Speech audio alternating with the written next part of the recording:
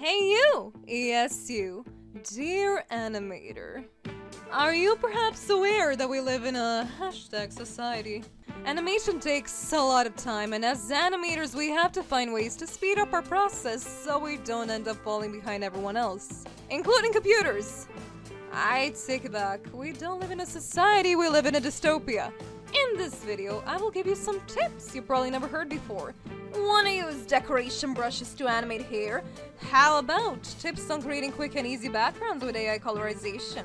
Interested in speeding up your line art process with vector layers? Or perhaps you want to learn how to quote-unquote sketch with 3D models? And much, much more.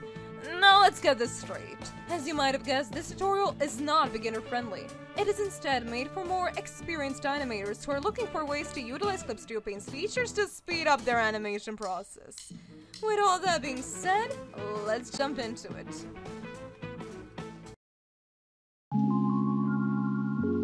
Who likes doing backgrounds? Come on, raise your hand.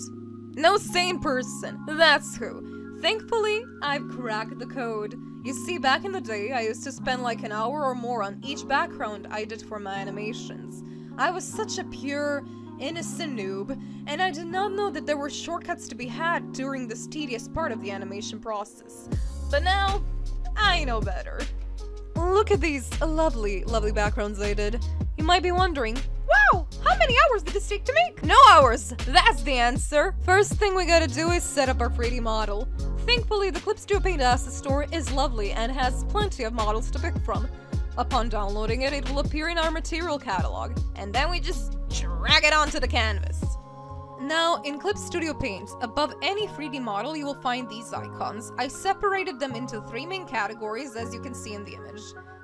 First, there is camera movement. This moves the camera but keeps the model in place. You can rotate the camera, move the camera in any direction, or zoom in and out. There's also model movement, which moves the model itself but keeps the camera in place. Here, you have a few options. You can move the model in any direction, disregarding the 3D surface. You can rotate the model around one of its edges, you can rotate the model around one of its faces, you can even rotate it around its axis.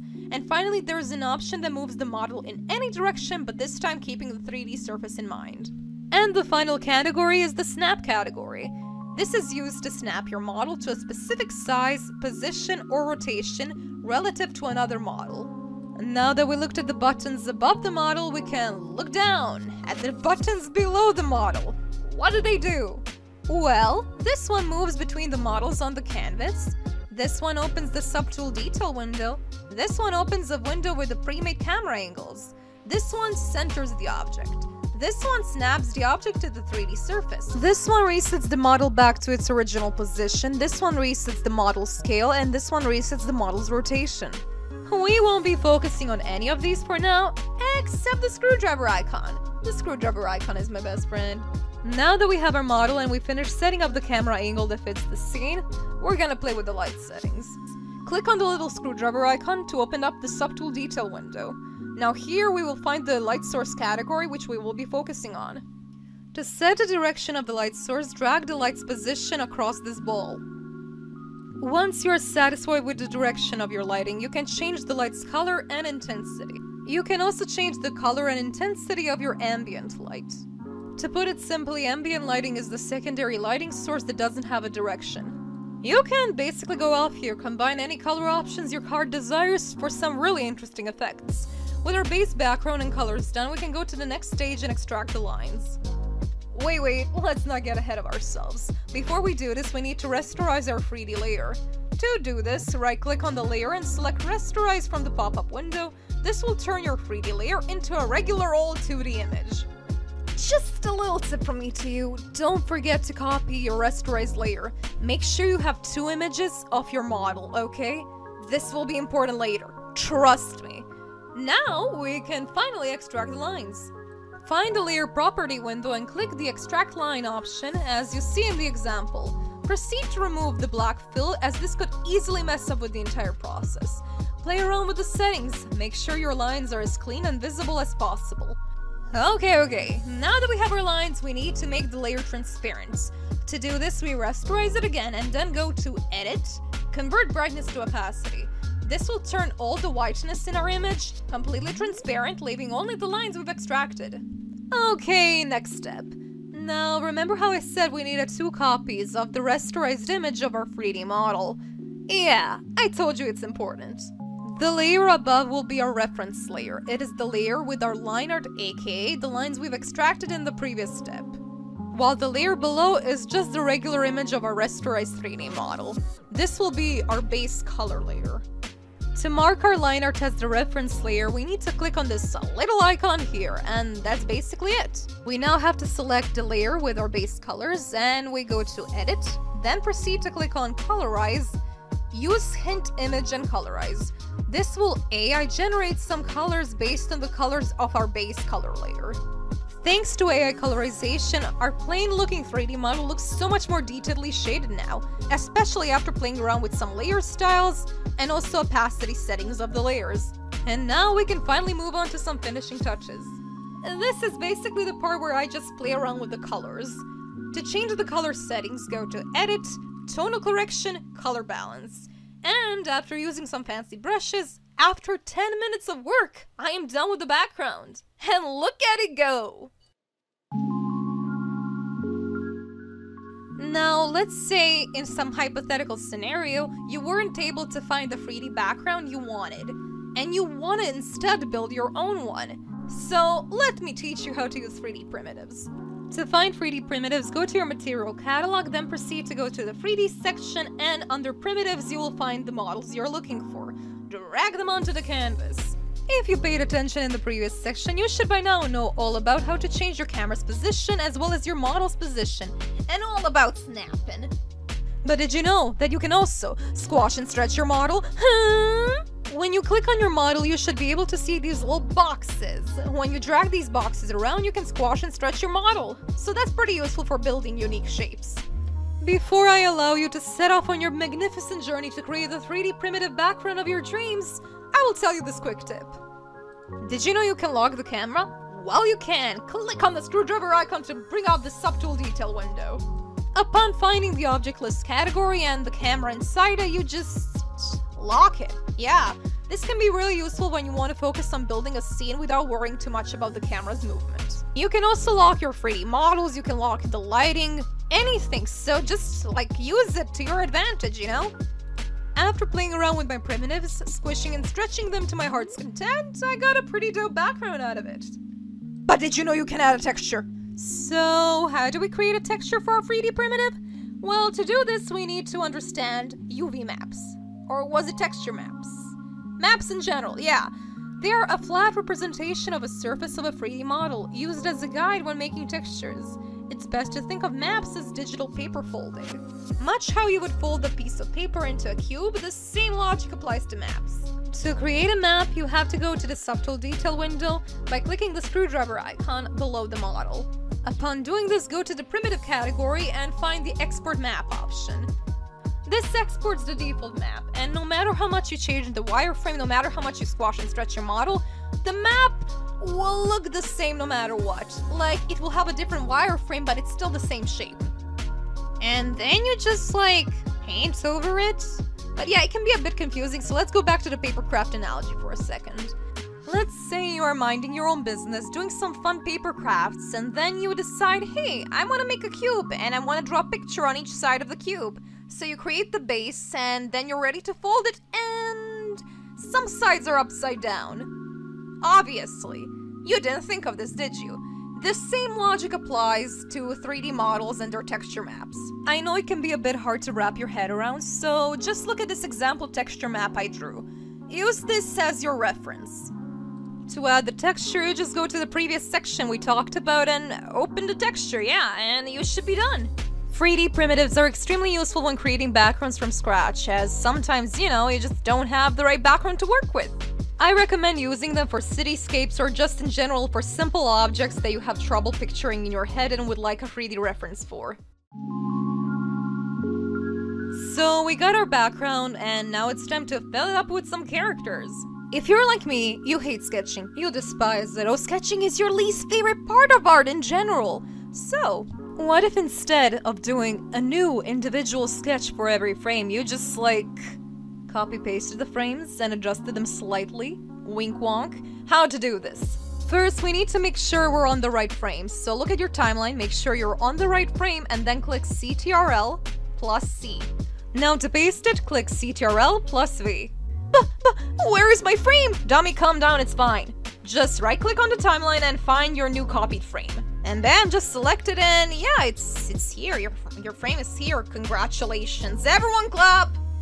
But now we just have two versions of the same frame. It's time for the Liquify tool. Let us do a quick rundown of the Liquify tool. What does push do? Oh, I don't know! It pushes and pulls the pixels of the image, silly Billy. What does expand do? Oh, stop putting me on the spot! It expands the image, it's in the name. Look at it go, look at it. What does that even mean? What does shrink do? It shrinks the image? Exactly, you go on. You're doing great, sweetie. What does push left do? It pushes the selected area of the image to the left. Correct. What does push right do? It pushes the selected area to the right. I knew you had it in you, you're a smart cookie. And final question, what does twirl clockwise and twirl anti-clockwise do? It's in the name. You did it! You congratulations! You got a gold star! Okay, now you know everything about the Liquify tool. Me when I lie. Depending on your strength settings, your Liquify tool will either have a very weak or very strong impact depending on how hard you press, and the hardness setting is basically like, well, all you need to know is the smaller the number is, the more smooth looking your Liquify tool strokes will look. So yeah, that's basically all you need to know. The Liquify tool is extremely useful for sketching and even for line art in my opinion, as sometimes you just like don't want to redraw the same frame over and over again. You just want to make a small adjustment and the Liquify tool is perfect for that. Before we move on to the line art stage, there's something cool I want to show you. You know, sketching is all fine and dandy, but what if your sketch was a 3D model? To do this, drag your 3D model onto the canvas once again and put it inside your animation folder. Now right-click on the timeline and find the name of your 3D model. Look at it go, there it is! Now, every time you make a new frame, it will automatically copy the pose of the 3D model and the 3D model itself from the previous frame, meaning you can animate this 3D model. If you're only animating a pose, I would suggest locking the camera in place and just playing around with the joints until you get all the frames you need. But if you're trying to animate, let's say, a pose with some complex camera movement, here's what I do. As per usual, the first thing we do is find the little screwdriver icon below our model and open up the subtool detail window. In the allocate section, we find our camera folder and proceed to expand it only to select the current active camera. This will bring us to a whole different section of the interface. Now let's say you want to change the camera angle, position, or rotation. Any of those two, or all three at once, whatever. Let's say you want to do that, but you also want to keep the previous position of the camera. How to do this? Well, you just duplicate the camera. Below the duplicate and delete buttons, you should be able to find the camera list. I use the camera list as a timeline. Let me explain. Since the camera list is in numerical order, I go through them one by one and change the camera angle slightly. This says each individual camera position as its own unique camera angle I can utilize later. Remember how I said you should lock your camera while doing posing? This is why. Because now you can unlock that camera and use these pre-made camera positions we just created. And when you put them together, you create a pretty good looking 3D in quotation marks animation. I cannot stress how useful this is when animating complex shots. If you're like me, you might have trouble visualizing objects, movements, you know, just poses in general in the 3D space, so this is insanely helpful. So basically what I'm saying is, sometimes for difficult shots, I recommend using a 3D sketch instead of a 2D sketch.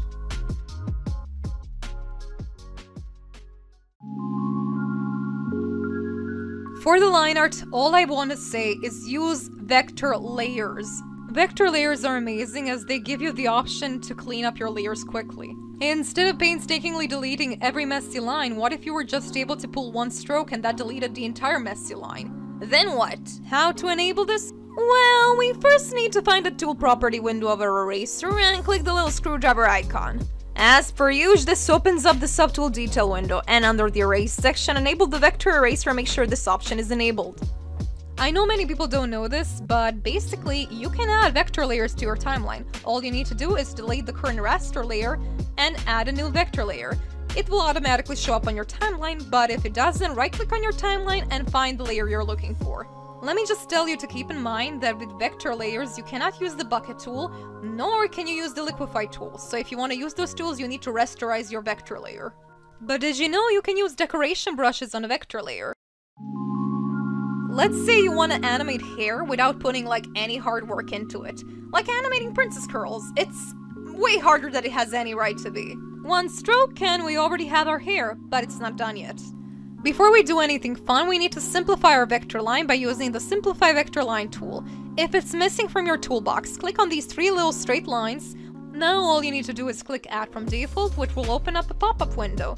And here you find the correct line section and add Simplify Vector Line. But also, if you're missing the control point tool, also add that one too.